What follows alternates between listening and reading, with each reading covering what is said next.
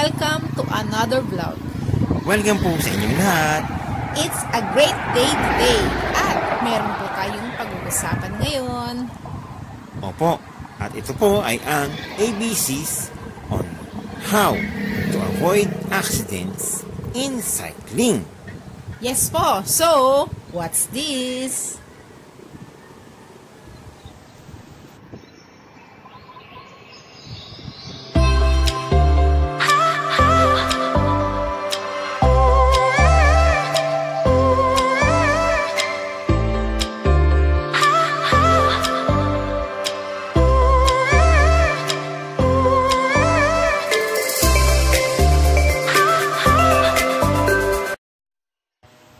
Letter A. Alert. Always be on the alert before and every ride. Lalo na sa highway. Always be on the far right side of the road. Lalo na kapag ikaw ay solo rider.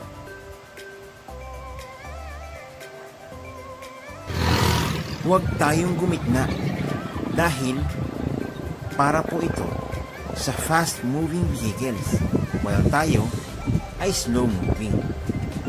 Oo, alam ko, mabilis ka. Pero tayo mga cyclists ay slow-moving ang category sa daan.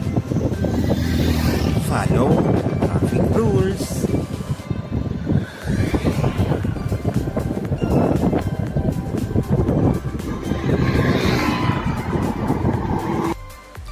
Letter B. Bright. As much as possible, always wear a bright colored shirt, uniforms, or jersey. Be visible.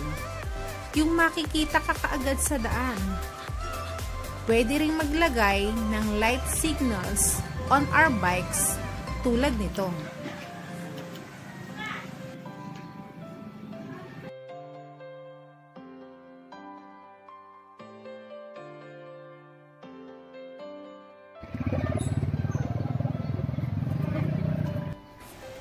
Letter C. Check. Check your bike before you ride. Baka kasi may maluluwag ng parts sa bike mo, di mo pa alam. And also, check the brakes and tire pressure at lahat ng components ng bike mo. And don't forget to clean your bike because a clean bike is a good bike.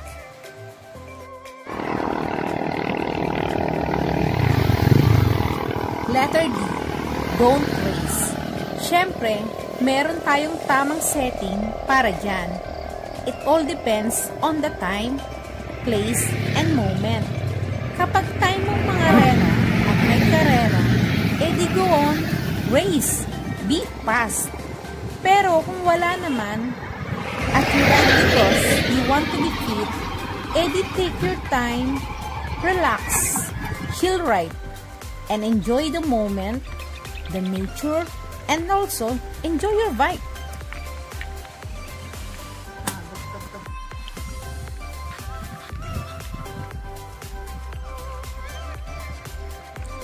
Letter E.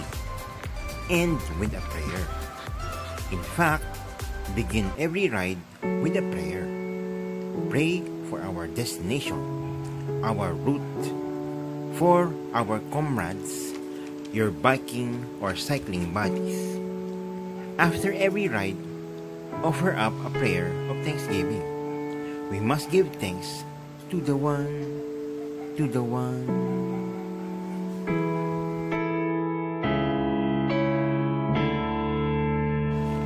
Sana po nagustuhan ninyo ang video nating ito. If you want videos like this, please comment down below. At kung may nais pa po kayong idagdag sa ating content, ilagay nyo lang po sa ating comments. At syempre, don't forget to subscribe. Yes po! So paano? Next week po ulit. Kita-kits! Remember to pray always and God bless! Bye-bye guys! Bye-bye po!